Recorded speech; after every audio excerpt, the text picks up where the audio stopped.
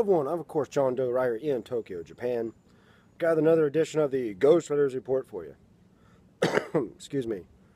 Alright, so let's talk about some dead white cops in Dallas.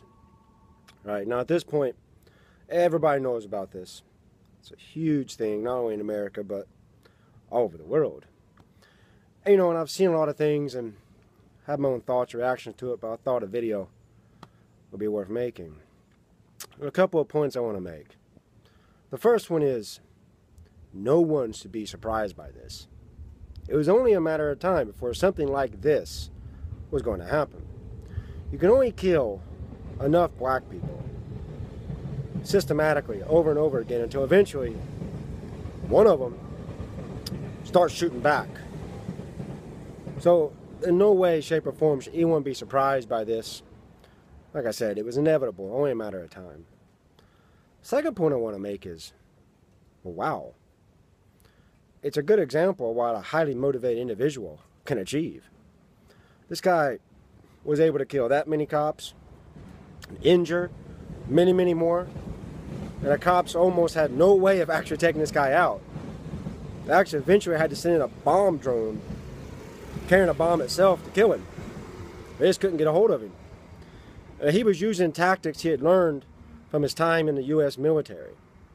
This guy used the same training that this imperialist country used, given to him, for the intended purpose of going to other countries and murdering and slaughtering people and expanding and maintaining imperialism.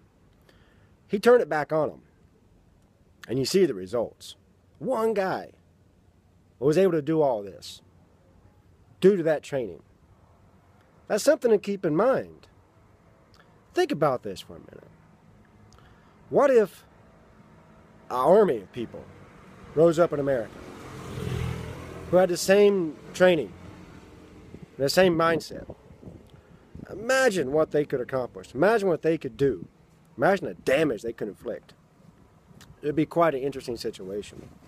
And like I said, that's something just to think about. A little food for thought of what's actually possible, what could actually be done. One guy was able to do this. Imagine a whole army, or even a small platoon of people. The third point I want to make is kind of a bigger point. That, the police are really just the front line defense for the capitalist structure, the bourgeois economic and social order. They're the first goon squad that the people interact with and deal with on a daily basis. So the first group that's going to be attacked or fought against is going to be these police. And people say, well, these police, they have nothing to do with this whole thing. They don't care, they're looking for a job. That's true. Look at the standards across America for what to be a police officer. It's quite low. Their main function in capitalist society is maintain and protect capitalist interests. Whether they're aware of it or not, or whether they know it or not, we look at that materially, that's their job. That's what they do. So of course, they're going to have to do some rotten shit all the time. And eventually it's going to come back on them like it did in Dallas. And, people will say, well, not all cops are bad. Okay. To make our final point here about that, because that is something that's said way too often, and it needs to be talked about. Let's look at this for a moment. When someone agrees to become a police officer, they make an oath they have to agree to uphold all laws. Now, a lot of those laws are not just. They go against the people and go against the people's interest. So they're enforcing a systemic system that is against the people in most cases. So there's no possible way you can say not all cops are bad, because they're participating in something that is inherently bad, that is inherently not good.